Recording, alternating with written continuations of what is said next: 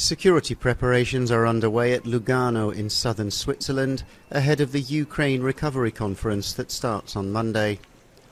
Leaders from dozens of countries and international organisations will discuss post-war reconstruction of the war-torn country. The President of the European Commission, Ursula von der Leyen, said on Friday that EU membership is within reach for Ukraine. Your European path and the reconstruction of the country will go hand in hand. Ukraine will be in the lead.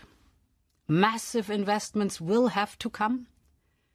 But to maximize their impact and to foster business confidence, investments will have to be coupled with a new wave of reforms. The conference discussions will focus on rebuilding and development, as well as on contributions from international partners. It's planned to take place over 2 days.